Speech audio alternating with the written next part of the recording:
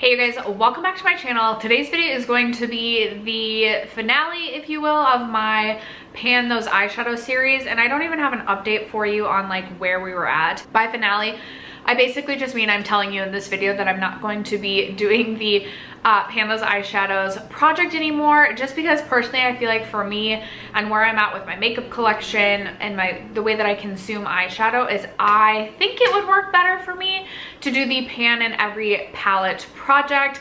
I did this I think last year or 2 years ago too, where I like transitioned halfway through the year, and then at the beginning of this year I thought Pan Those Eyeshadows again, but I knew. So I've been struggling with the Pan Those Eyeshadows. I like to bring in new eyeshadow palettes, test new eyeshadow palettes, and I knew I wanted to be doing an eyeshadow pan or project of some sort, but with Pan Those Eyeshadows specifically, it's just not a project that is currently inspiring me to work on the shades specifically that are drawn. So the way that I was doing my Pan Those Eyeshadows, which by the way was a project created by Alexi here on YouTube, I'll have her link down below. It's a fantastic project and I love the project, but the way that I was doing mine is I would obviously randomly generate 5 or 6 different eyeshadows to work on at any given time throughout the course of the year.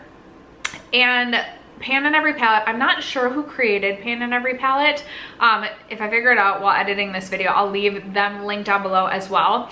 So the way that I want to do the Pan in Every Palette is I'm obviously going to randomly generate, I'm going to do 4 eyeshadows. I'm going to do a bit of a twist. I'm going to do 4 eyeshadow palettes, randomly generate the palette, but then through like my natural use, just try and hit pan in that palette. I'm also going to randomly generate a face palette to work on within this project. I just thought that would be a fun little twist.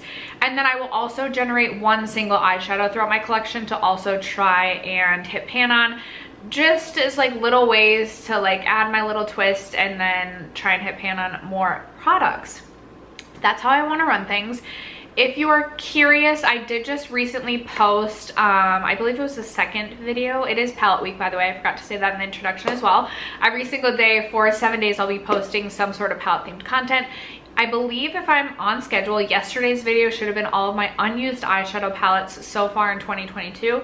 And there's over 50 palettes in my collection that has gone unused. So clearly something needs to change. If you're interested in seeing my introduction to the Pan in Every Palette project, stay tuned. First, if you have yet to subscribe to my channel and you like project panning content, palette themed content, or just chit-chatting about makeup, I would love if you'd consider subscribing before moving on. And other than that, let's jump into the video. So as I briefly touched on, I'm going to randomly generate 4 eyeshadow palettes.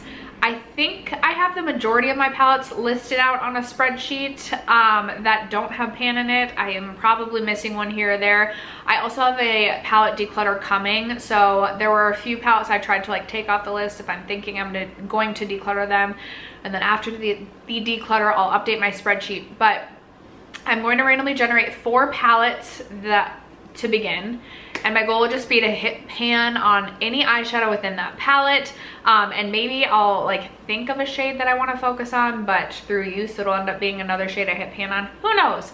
And then I'm randomly going to generate a face palette to work on, as well as I'm going to randomly generate one of my Z palettes to work on, and then we'll randomly actually generate the single shadow we're going to work on throughout this project. I hope I'm making sense as we go on. If I'm not making sense, it'll hopefully all come together and make sense. So my spreadsheet, according to my spreadsheet, I have 136 eyeshadow palettes currently in my collection that don't have a pan in them. So I do eventually want to get my spreadsheet transitioned over to the Tiny Decisions app, just because I feel like that's way more fun. But I am going to randomly generate 4 numbers between 1 and 136. So we get number 130. Oh, shoot. I forgot to clear my history. I'm going to clear history and we're just going to start over. Okay, clear the history so that we can start over. So we get, so that we can remember all of them, because even though 130 is on my mind now, I feel like I would forget that. So we get number 78. And then we get number 85. Number 58. And number 12. So those are the 4 eyeshadow palettes. Should I grab those eyeshadow palettes and then we'll do the face palette? And well, okay, I have 1, 2, 3, 4, 5, 6 Z palettes filled with eyeshadows. So I'm going to take a screenshot of these 4 numbers, and then I'm going to randomly generate one number between 1 and 6 for my single shadows, and we get number 1. And then how many face palettes do I currently have in my collection? According to my spreadsheet, I have 9 face palettes currently in my collection, so I will also randomly generate a number between 1 and 9, and we get number 2.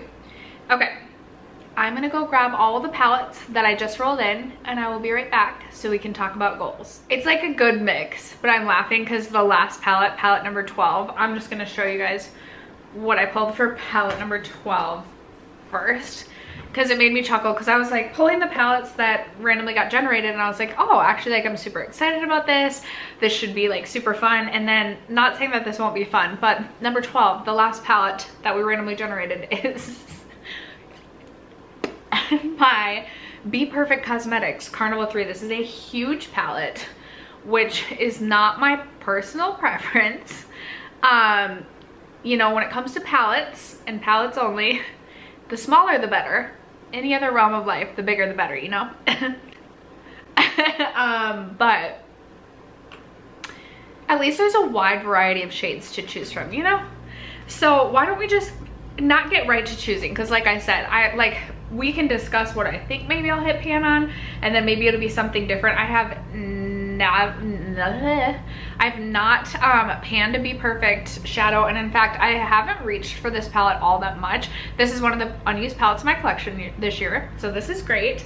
If I were to guess, I would think it's going to be a shimmer shade. I typically am better at panning shimmer shades. I would think maybe vanilla, or maybe pearl up here, but you never know. You never know. Nevertheless, I am very excited to have some fun with this palette and reach for it more. If you guys have ideas or like shades within this, I think it's a 40 pan palette. If you have, like, you know, if you have a shade that you're like, yeah girl, really want to see you pan that, you know, leave a comment down below.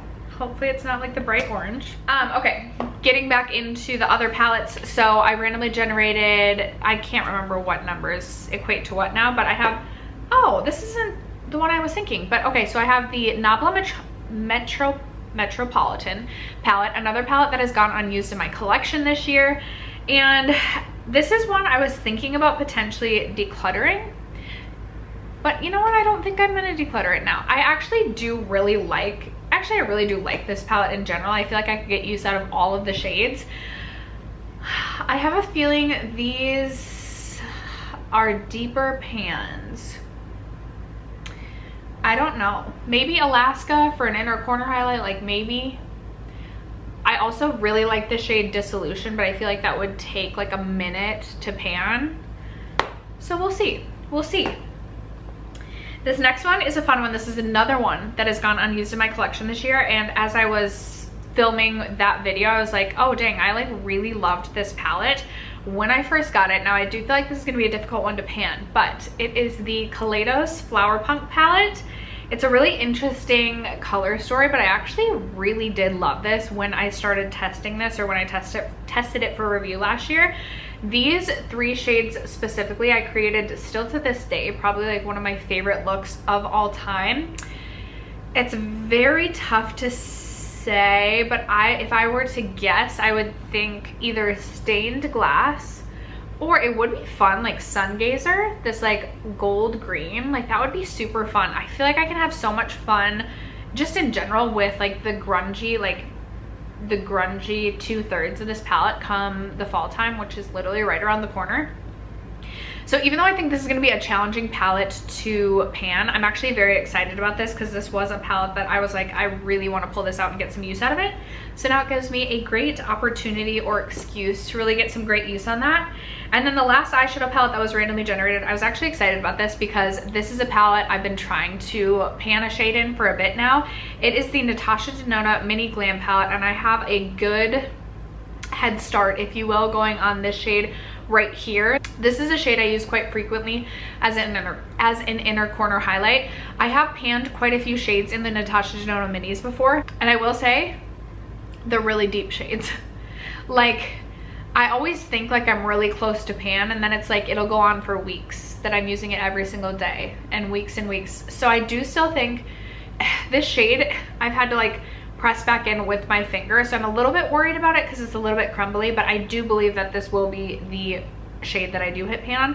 Hopefully I could hit pan on this. Like, if I use this every single day as an inner corner highlight, I could potentially have pan next update. I do plan to update this project monthly, and I don't think I will like do a finale at the end of the year. Like, I think I'll just continue through into 2023 and just continue this series on. I thought I saw a spider, but we good. That's like the second day in a row I thought I saw a spider.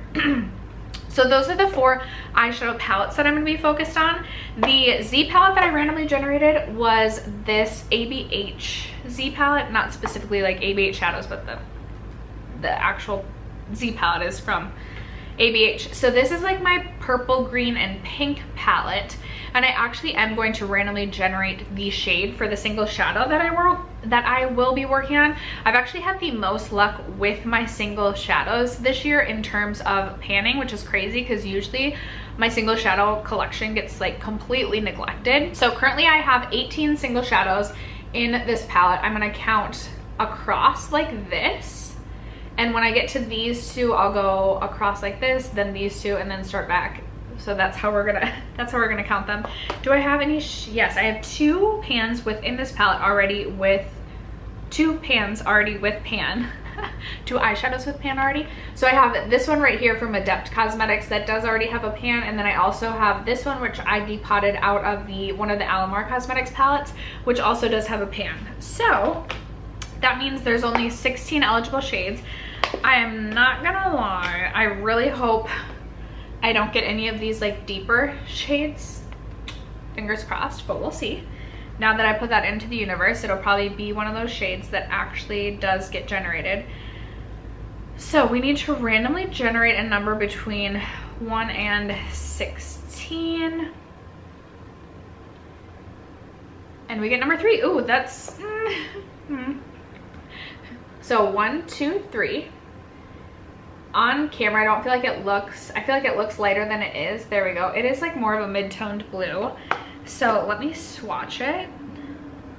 I mean, it is a beautiful shade, but just definitely not a shade I can see myself reaching for all that frequently. Although I feel like I could use this as a liner and it would be really beautiful as a liner. So this is the shade Summer Fling from Give Me Glow Cosmetics. And I'm trying to think, have I panned a shade from Give Me Glow? I've either panned from Give Me Glow or JD Glow. The pan sizes seem to be about similar, and the one from JD Glow took me forever to pan.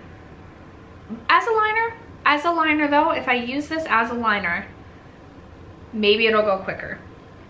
I barely use this, if at all, so there's not even really much of a disturbance aside from like a swatch mark. So we've got a long way to go on that single shadow. Of course, I don't have like a makeup wipe in front of me, so I'm just literally gonna wipe my finger off on my hand. And then for the face palette, so the face palette is gonna be a bit of a challenge, but I've said that I've really enjoyed working on my face palettes throughout projects this year, and I just thought this would be another fun project to kind of add a face palette to. So the face palette I randomly generated was my Lorac Shine Bright. This has been a frequent flyer throughout my projects, so I was kind of laughing when this randomly got pulled because I just put this palette away. This was going in my whole collection project pan, and I was working on the shade Blossom. So again, I'm not gonna give myself a specific pan that I have to hit pan on. I'm a little nervous about this because it's 4 blushes and then obviously 2 highlights, but the highlight formula is not my favorite within this, and blushes take forever to pan. But I am really excited about these 2 shades for the fall time. These are the only 2 shades I haven't worked on aside from the highlights. These are the only 2 shades I think that I have not worked on in a project. So we'll see. Do I think I'll hit pan on this by the end of the year? Probably not. So you'll probably just continue to see update after update after update with this, especially because I think I used this shade like 20 or 25 times. And I mean, you can see a disturbance in the pan, but it doesn't even really look like a dip. So we'll see how the face palette panning goes. But after that, that is going to wrap it up for this introduction to my pan in every palette. If you guys have any suggestions or ways that you want to see me tweak this project, leave me a comment down below. I always love hearing your guys' suggestions, and I can be super flexible with whatever you want to see from this project. I hope you guys enjoyed. Thank you so much for watching today's video and for supporting my channel and for supporting Palette Week. I love you guys so much, and I will catch you in tomorrow's video. Bye.